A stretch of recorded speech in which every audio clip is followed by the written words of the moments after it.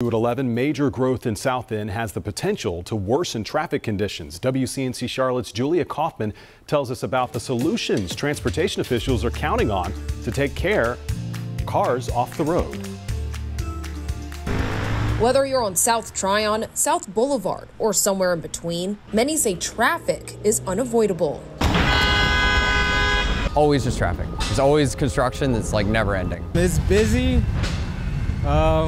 It's a little cluttered. With more apartments and mixed-use developments being built, drivers like Zach Zenkus worry it'll only get worse. The roads are never really getting bigger, so it's always just more people getting backed up. Transportation officials hope the Blue Line expansion project and the new station coming to South End will help take some cars off the road, but others worry that's not enough. I do like the trains that we have here, but I don't think they're utilized. Deputy Director of Charlotte's Transportation Department, Ed McKinney, says public transit and walkability are key to handling growth. As those larger development projects come along, we certainly are concerned and manage their traffic, but we're also equally concerned about the investments they make in our pedestrian infrastructure.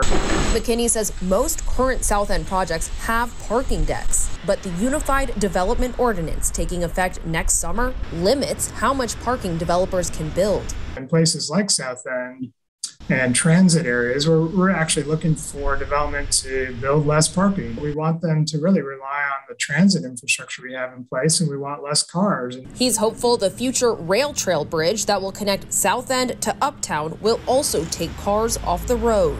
To address traffic, McKinney says developers are required to submit plans before building. They often include paying for traffic lights at intersections to help the flow of cars. When asked about widening South Boulevard or South Tryon, he says there's simply no room. In South End, Julia Kaufman, WCNC Charlotte.